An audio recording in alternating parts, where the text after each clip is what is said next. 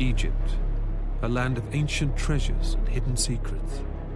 Of all its kings and queens, one is still cloaked in mystery: Cleopatra. Lover of Julius Caesar and Mark Antony, and at one time the most powerful woman in the world. But evidence of Egypt's last queen has all but vanished from history. Now, that's about to change. A maverick archaeologist has discovered a long-lost temple that played a crucial role in her reign. Are you ready to risk your life for Cleopatra?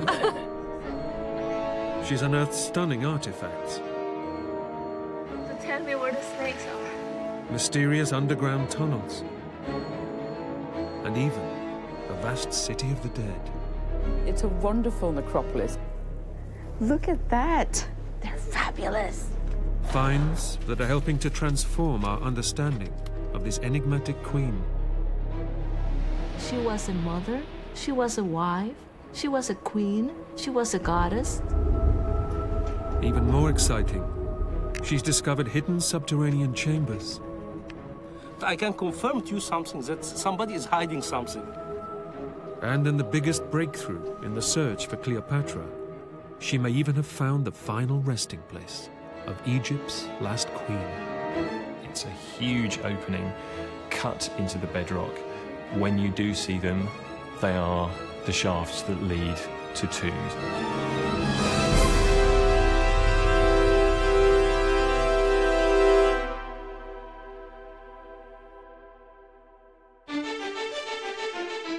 You are a goddess, Cleopatra. Everything is permitted to a goddess. 2,000 years after her death, the legendary Queen of Egypt still fascinates us. Cleopatra is a pivotal figure in Egyptian history.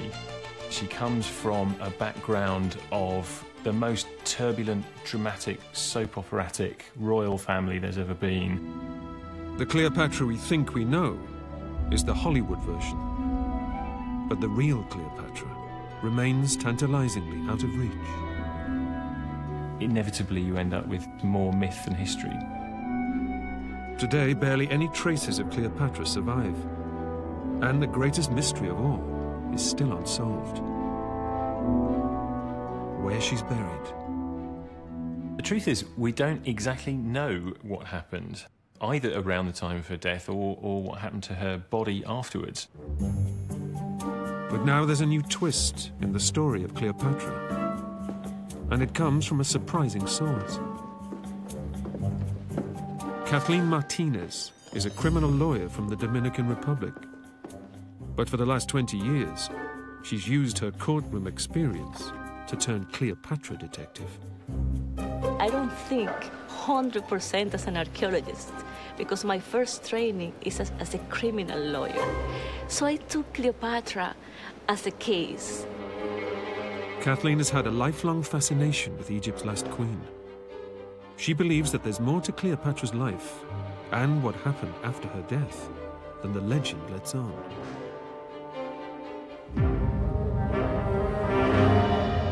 Her obsession took her to Alexandria in northern Egypt.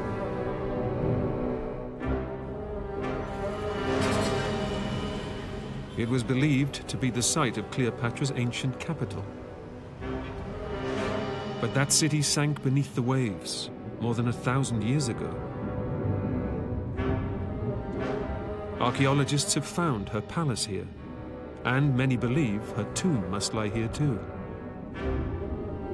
But Kathleen has a radical new theory about where the queen was laid to rest. In 31 BC, the Roman navy defeated Cleopatra and her lover Mark Antony at the Battle of Actium. Fleeing to Egypt, they both committed suicide. Kathleen believes that Cleopatra's suicide was part of a premeditated plan, designed to prevent her body falling into the hands of the vengeful Romans. When I study carefully the last days of Cleopatra, I realized it was the beginning of a religious act that might end up with her being buried in a temple. and her lost tomb could be found there. Kathleen believes that Cleopatra was a strategist who devised a plan for her body to be buried in secret, far from Roman eyes, beneath a sacred temple. After studying ancient texts, she investigated 21 possible burial sites. But only one of them jumped out at her: Taposiris Magna, a ruined temple complex 40 kilometers west of Alexandria.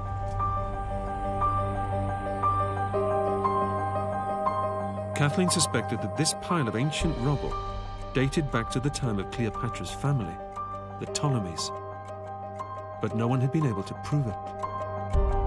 This is not a site that would have piqued the interest of the archaeological community, particularly any connection between the site and Cleopatra.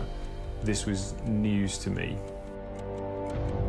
Over the last century, several archaeological teams had dug here and found little of interest. But could Kathleen's hunch be right? Could this be the site of the lost tomb?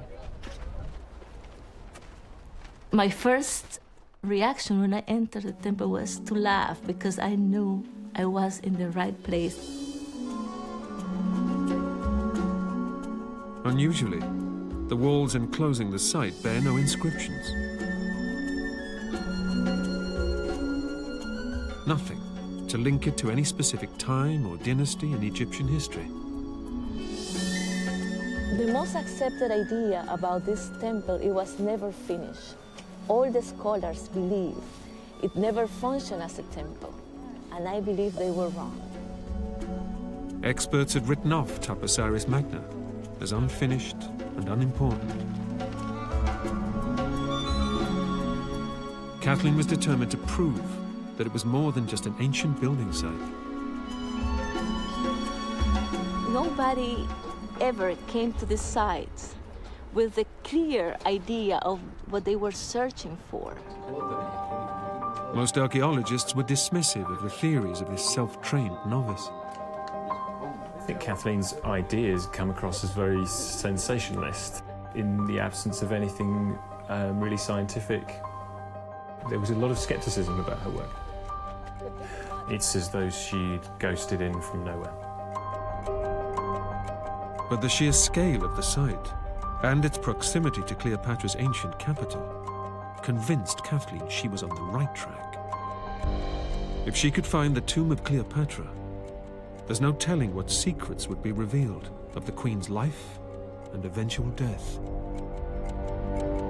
What people know about Cleopatra is what we have seen in the movies. She was a musician. She studied medicine. She wrote about law. There's so many qualities, and she did so much in a time where women were so restricted. While Roman poets dismiss Cleopatra as a manipulative temptress, medieval Arab writers paint her in a very different light, as a philosopher, scientist, and astute political leader. It's a view that's gained ground among scholars in recent years, and Kathleen is not the only one on Cleopatra's trail. Historian Dorothy Thompson has unearthed fresh insights about her reign from a handful of surviving ancient documents. My interest is in the Queen actually in Egypt. Not the Queen who's constructed for us by others, not the mirage of the Queen, but the Queen we can tell from the texts. In the Berlin Museum, fragile scraps of 2,000-year-old papyri give a glimpse of the political control Cleopatra wielded during her reign. This dates from 50 BC. It's from within a year and a half of her coming to the throne. And it says at the top, the Queen Basilissae, that's Cleopatra, made this royal order, prostaxantone. Cleopatra is concerned that the people of the capital city should have enough to eat. Cleopatra made the proclamation when Egypt was under severe threat of famine, well aware that hunger could lead to dangerous unrest. She's making a decree saying that no one who purchases corn may take it either to the north or to the south. Everybody must bring it to the capital city. And anyone who disobeys this is to be punished by death. This is Cleopatra far removed from the Hollywood glitz and glamour.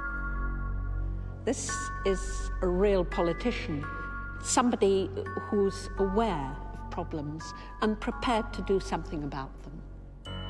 This isn't Cleopatra, the seductress. This is Cleopatra, the working queen.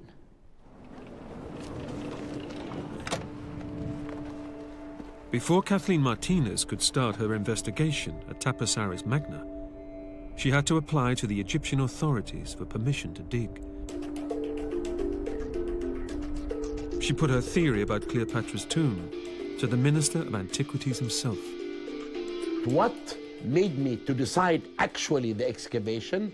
Because she is a very stubborn woman. She is sure that the tomb is there. Kathleen was given just 2 months to prove she was onto something. She mounted a site survey and started her dig.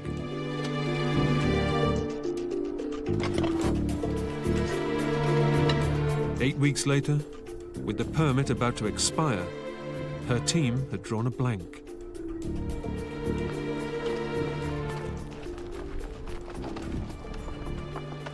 Everybody here at the site were disappointed. We didn't find anything. We didn't even find pottery or nothing. On the final day of the dig, in a last desperate throw of the dice, Kathleen spread her team out across the whole site. Not far from the north gate, she stumbled on a mysterious depression in the ground. We start cleaning, and then suddenly a small hole opened, and we start removing the sand, and we found it was a shaft. Kathleen had unearthed a hidden shaft, leading deep underground. It has holes to go down, like in ancient times. They never used a ladder.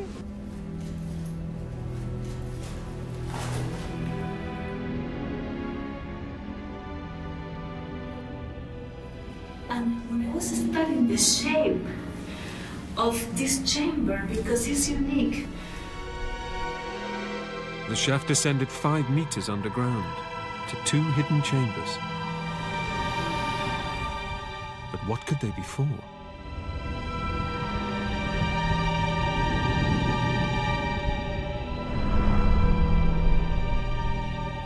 You can see traces of color.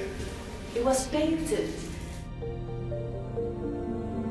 It was an astonishing find. A subterranean level that previous digs by professionals had overlooked. It's possible the chambers were used for priestly rituals. But whatever their purpose, the find persuaded the authorities to extend Kathleen's permit. It was the happiest day of my life. Because of this shaft, we continue our search for Cleopatra. Let's start. Kathleen had proved there was much more to Taposiris Magna than meets the eye. But could it also conceal the long-lost tomb of Cleopatra?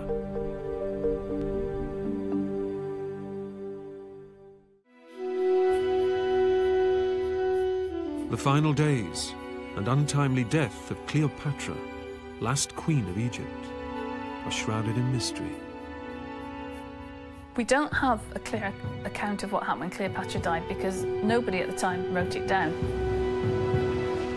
After losing a decisive sea battle against Rome, the rebel general Mark Antony took his own life, and his lover, Cleopatra, prepared to follow him. In the classic telling of the story, she then committed suicide by clasping a poisonous snake and asp to her bosom. But what happened next is a mystery. We simply don't know what happened to Cleopatra's body. The events around her death are quite confused and conflicting, and they don't really give us any clear pointers as to where she was buried. Kathleen Martinez believes she knows. She thinks the lost tomb lies somewhere in the sprawling ruins of Taposiris Magna. I think if Kathleen Martinez were to find the tomb of Cleopatra intact, I mean, it would be a discovery on a par with Howard Carter's discovery of the tomb of Tutankhamun. During her second season on site, Kathleen turned her attention to traces of a building discovered by a previous dig. It was thought to be a temple dedicated to Osiris, god of the dead. But nobody knows who built it. There's very little left of the structure itself. But digging down, Kathleen made a major breakthrough. She discovered a set of extremely rare and fragile tablets. Well, this is the magical moment. Have to be very careful. They are made of clay and semi-precious stones like lapis lazuli and turquoise and glass. These rare artifacts are examples of foundation deposits. It's incredibly important, if you can, to find that foundation deposit, because that's what gives you your information about when the temple was first built. The inscriptions were faint, but legible. We can see the inscriptions are not clear. They are written in Greek, and it refers to Basileus Ptolemaeus, which means King Ptolemy. The tablets mark the temple's inauguration. Kathleen believes they were laid around 2,200 years ago by Ptolemy IV, Cleopatra's great-great-great-grandfather. Kathleen's finds stunned the world of archaeology. She had proved a direct link between the temple site and Cleopatra's family line. It strengthened her conviction that Cleopatra herself would have worshipped here. We were already proving with archaeological evidence that everything that was written about this temple was wrong. But dating the Osiris temple was just the start. A few weeks later, extending her excavation north, Kathleen made another major find. I continued in this direction and I found this block. We continued cleaning and we found the remains of a wall. And then we opened to the north and we found the size of the building and it had a door. It was a second temple, and one which appears to bear the hallmarks of the cult of the goddess Isis. Isis temples can have 3 separate rooms, with one acting as the inner sanctuary. It's a perfect match, which suggests another tantalizing link to Cleopatra. To ancient Egyptians, Isis was the supreme female deity. Isis was a really important goddess to the Egyptians. She seemed to really resonate with ordinary people. And Cleopatra portrayed herself as the personification of Isis on Earth. So for Cleopatra to ally herself with this goddess to the point of declaring herself to be the living Isis was a really important matter, and I think it was something that she took really seriously. To present herself as Isis is clearly a very canny move. It's an obvious thing for somebody who wishes to be accepted by her people. Where else would the living Isis choose to be buried than beneath an Isis temple? Digging within the temple walls, Kathleen unearthed what looked like a holy shrine and hit the jackpot. We cleaned it inside, and inside the shrine, it has around 200 coins. Some of them were in very good condition, and we could see immediately it has Cleopatra's face. You cannot imagine the happiness when I discovered inside the sanctuary of Isis the face of Cleopatra in a coin. It was beautiful Cleopatra. At last, Kathleen was face to face with her heroine. The coin suggested the temple was still in active use at the time of Cleopatra's reign. We believe the coins were there as offering to the goddess Isis. Bronze coins from Cleopatra's reign reveal a canny ruler, keenly aware of the importance of her brand management. Cleopatra's ancestors had only put their faces on high-value silver coins used by the rich. But Cleopatra wanted her face seen and adored by all her subjects. What Cleopatra did that was new was introduce her own portrait onto this bronze low-value coinage. And that's an important step because it made sure that her image reached a much broader public. Anybody conducting a day-to-day transaction with a coin like this would be confronted with Cleopatra's image.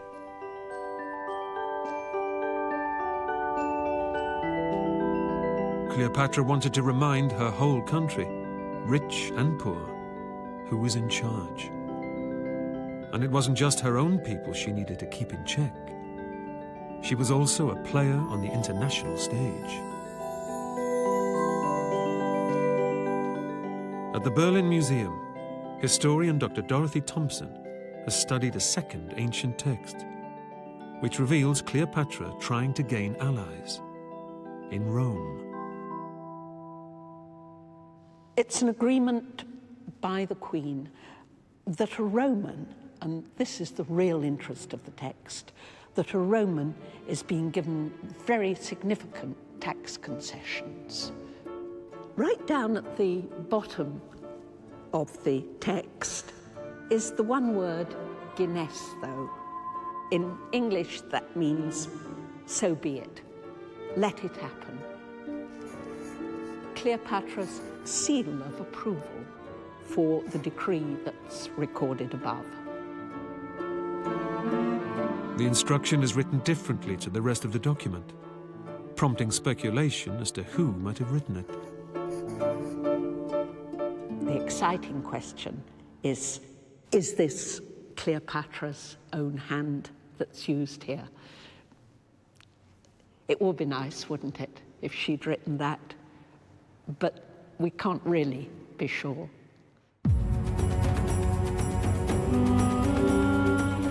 In the 4th year of Kathleen's dig, and spurred on by the discovery of the Isis temple, she continued the search for Cleopatra's lost tomb. Poking around outside the temple enclosure, she spotted some strange indentations in the ground. So we started cleaning the meters. When we saw the first steps going down, we knew it was a shaft.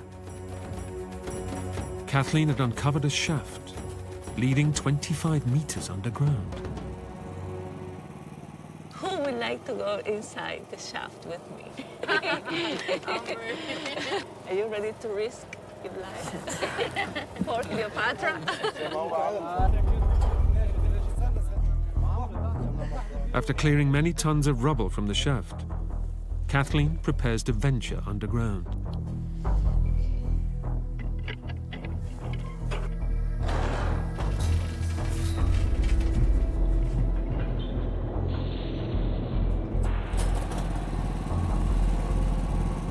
Yalla, yalla. Yalla.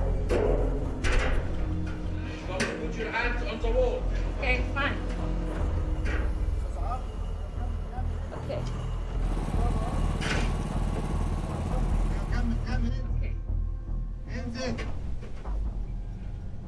At the bottom, she finds two secret passageways. So first we will go in this direction, to the north, and then we'll go to this direction. Her hope that one might lead to a hidden tomb. The tunnels have been expertly chiseled out of the bedrock. Clearly a monumental task. I need the Bedouin close to me to tell me where the snakes are.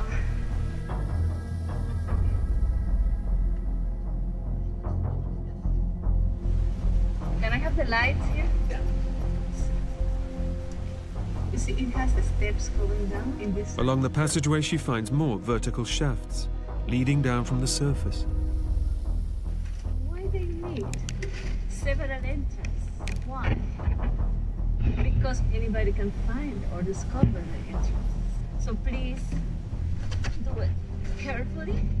But there's no sign of a tomb. But amid the debris, she stumbles on more clues. Yeah. Look. It's part of the temple. The stone bed. After 60 meters, the passageway narrows, and the team hits a dead end.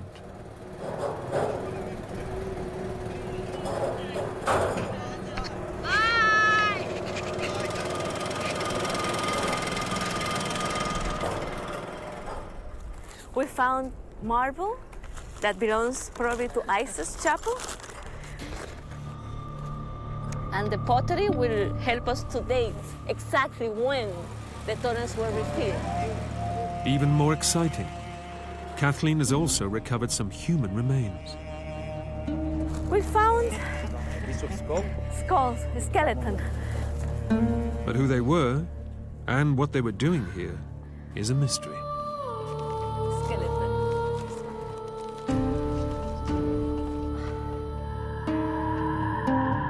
Kathleen's excavation has so far revealed passageways and shafts beneath Taposiris Magna, stretching for 300 meters.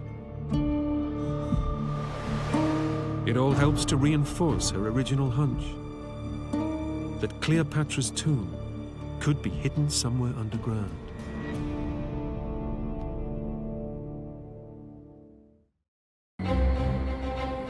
Over the course of Cleopatra's 22-year reign, Egypt and Rome were enemies, but also bedfellows. In 48 BC, just 3 years after Cleopatra came to the throne, Julius Caesar conquered Egypt. He and the 20-year-old queen became lovers. The young Cleopatra would go on to prove herself a clever and talented politician, able to forge strong political alliances, even with her enemies. When we think about the relationship between Julius Caesar and Cleopatra, and on the one hand we talk about seduction, and on the other hand we talk about political maneuvering, we can actually have both. Rome is the biggest power in the Mediterranean. Egypt needs someone like that to ensure that its power remains. And at the same time, Julius Caesar wants to have Egypt in his back pocket because it's the breadbasket of the Mediterranean. The love affair would last 4 years and even produced a son. Caesar brought Cleopatra to Rome and showered her with gifts, building a temple in her honor. But the queen had something to give in return, a wealth of scientific knowledge, including the secrets of time.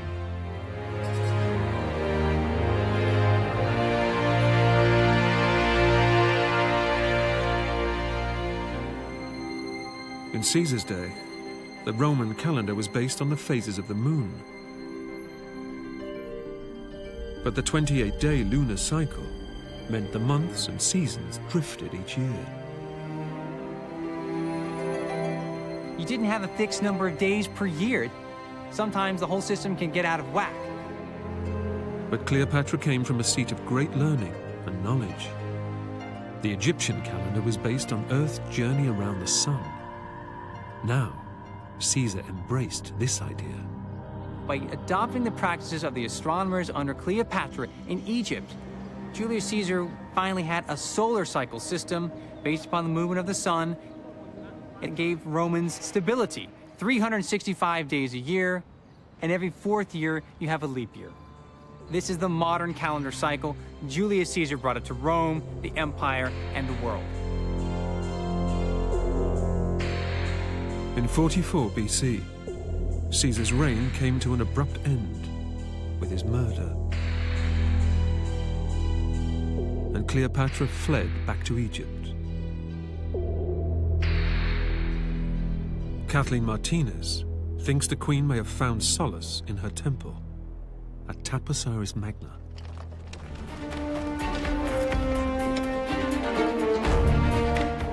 By 2014, after almost 10 seasons digging, Kathleen had amassed a stunning collection of artifacts, all dating from the time of Cleopatra's royal line. This is one of my favorite artifacts, the bust of this Ptolemaic queen. So this is a liner to do the makeup in the eyes. You can see it's a weight. They were selling something.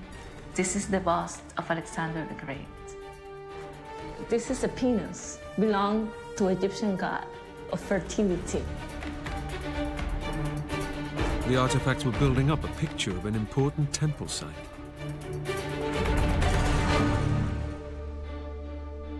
Then, excavating near the north door of the temple complex, she unearthed something intriguing.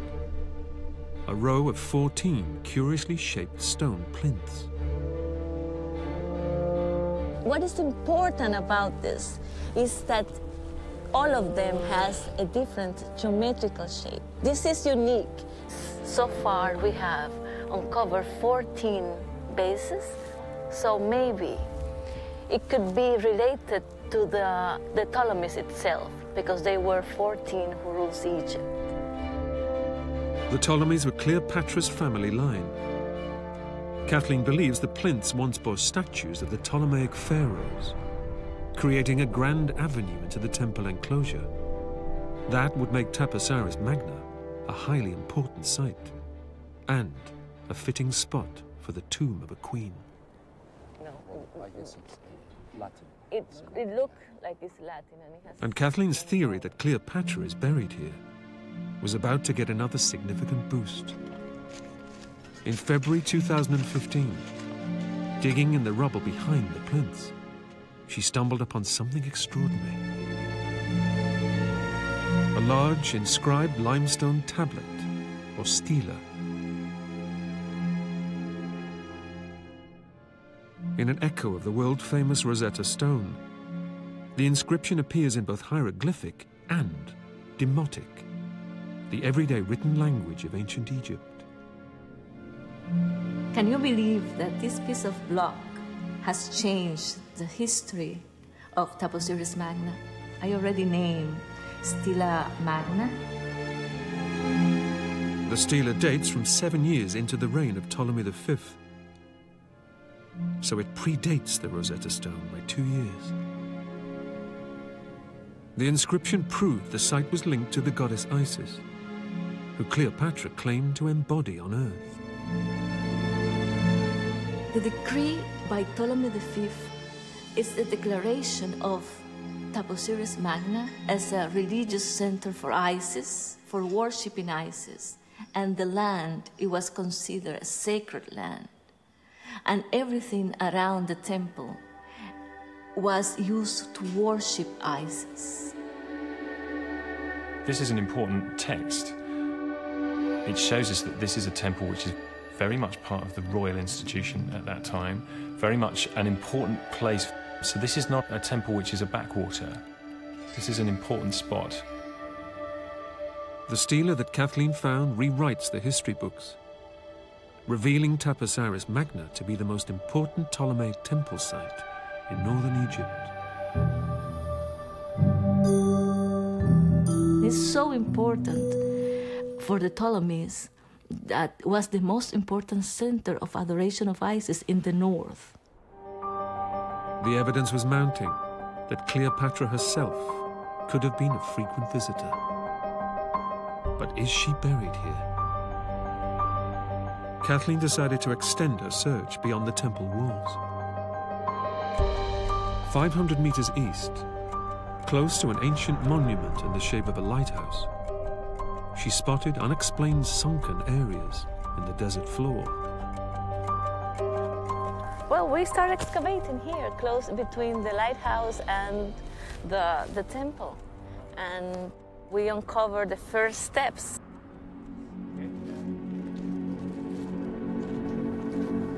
At the foot of the steps, she discovered a set of chambers cut deep into the bedrock. They could be only one thing: tombs.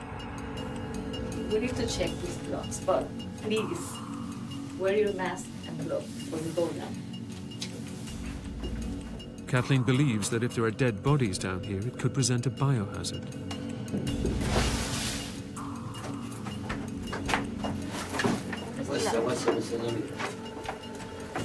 Let's see, I want to show you.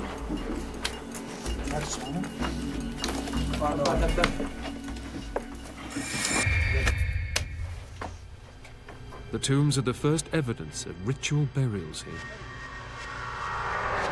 all within sight of the temple complex. Further excavation revealed a labyrinth of ancient catacombs, some containing skeletons, others housing mummies. We didn't know how big it was, but now we have more than 800 skeletons. Kathleen has unearthed a huge necropolis covering hundreds of square meters. An ancient Egyptian city of the dead. But who exactly is buried here? For years, Kathleen endured skepticism from the archaeological community. Now the professionals were keen to see her discoveries. Well, this looks fantastic. Dr. Salima Ikram is an expert in ancient Egyptian burials. No. Oh my God. Look at that. They're fabulous. The skulls of some of the mummies Kathleen unearthed had been encrusted with gold. Here, you've got all this gilding on them. What you do is you coat the face with this sort of oil resin mixture, sometimes even with beeswax, and that gives you a very tacky substance. And then you have these small squares of gold leaf which you can just attach, and sometimes they overlap. The people buried here were clearly wealthy. But gold plating the skulls wasn't just about decoration. During the later Ptolemaic and early Roman period, we noticed that mummification is not so well done. So lots and oils and unguents are poured over the body. You have fancy wrapping, you have glittery, gold and this and that to sort of make up for the fact that you're not quite sure as to what you're supposed to do. Everything about the site, including the poor quality mummification, suggests the burials date directly from the time of Cleopatra. It's a wonderful necropolis, which is still filled with all kinds of goodies and, bodies to be found. Being so close to the temples of Isis and Osiris would have made it a highly auspicious burial spot. It's a holy place, it's a sacred place, it's a significant place. So people wanted to be buried here. Anyone who was buried here was definitely having a straight shot to eternity. The importance of the burial site convinces Kathleen that she's closing in on her ultimate goal, the tomb of Cleopatra herself.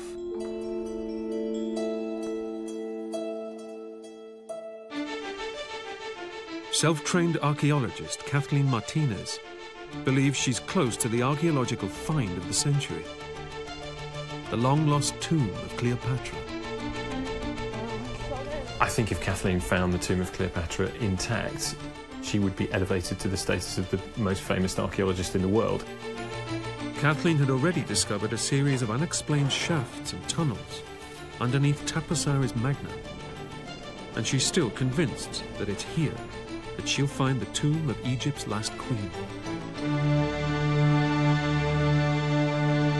But is there any evidence that ancient Egyptians buried their rulers beneath temple sites? In 2014, archaeologists at the Ramesseum, an ancient temple complex in southern Egypt, found something intriguing. A shaft leading underground, containing ritual burial items from a royal tomb. This sensational discovery was of a princess, Karamama, who was an extremely high-ranking priestess. Karamama's tomb predates Cleopatra's reign by 900 years. But did Cleopatra revive an ancient royal tradition to be buried beneath Taposiris Magna? It's very possible Cleopatra could have been buried in a similar shaft underneath a temple. There are actually quite a lot of examples of high-status, royal even individuals, royal women in particular, being buried in shaft tombs within temple complexes. I will go down. Close by the west gate, Kathleen discovered a chamber not far beneath the surface. Inside it, the remains of a woman. We found the skeleton of this woman who was carrying a baby. Analysis of the bones reveals the pregnant woman is too young to be Cleopatra. This woman is still a puzzle for us because we don't know what happened to her. The skeleton is a breakthrough. It's the first indication that burials did take place inside the temple. And Kathleen's hunt was about to take a thrilling turn. In the northwest corner of the site, the team unearthed some steps. They led down to a wide opening cut out of the bedrock. We start cleaning around, but it's 10 meters by 10 meters by 9 meters. It was very deep, and it was a big cut, like the tombs of the Valley of the Kings. So we thought, we were thrilled. This is it. Digging down to its base, they find a narrow shaft going deep underground. We start cleaning the shaft, and at the depth of 23 meters, we found 2 skeletons. And that makes us still more excited. Kathleen dug down 35 meters and found nothing. But according to Egyptologist Chris Naunton, a deep, wide opening like this with a shaft at its base usually means one thing. The most striking feature is just its massive size. It's a huge opening cut into the bedrock. You don't see those very often. When you do see them, they are the shafts that lead to tombs. It's a huge breakthrough. But with this year's digging season nearly over, Kathleen is running out of time. She brings in ground-penetrating radar to probe the area around the shaft. Her aim, to see if there are any chambers hidden behind its walls. We're trying to use the geophysical methods to help the people work in the archaeology to find where is the mummy of Cleopatra. The results are exciting. They show 2 possible cavities. The GPR revealed important cavities, big enough to be the final resting place of a pharaoh. I can confirm to you something, that somebody is hiding something. What is it? We don't know. Maybe it's the mummy of Cleopatra, maybe. Kathleen's time at Taposiris Magna is up for the year. Further investigation of the shaft will have to wait. But her hunch that there is more to the site than the experts suspected has been vindicated. She's proved that Taposiris Magna was a temple complex of huge significance in Cleopatra's day, and found compelling evidence there could be a burial chamber concealed deep underground. I think Kathleen has taken us closer to finding the tomb of Cleopatra than we've ever been before. An archaeologist in Egypt claimed today to be on the verge of finding the burial place of Cleopatra. And now, the whole world is taking notice of her quest. He displayed artifacts found in an ancient temple near Alexandria. It's the beginning of a journey that will end with a big discovery. So far, they've uncovered a variety of likenesses of Cleopatra. I will never stop until I find the tomb of Cleopatra. I feel in my heart the tomb of Cleopatra is under my feet at Taposiris Magna.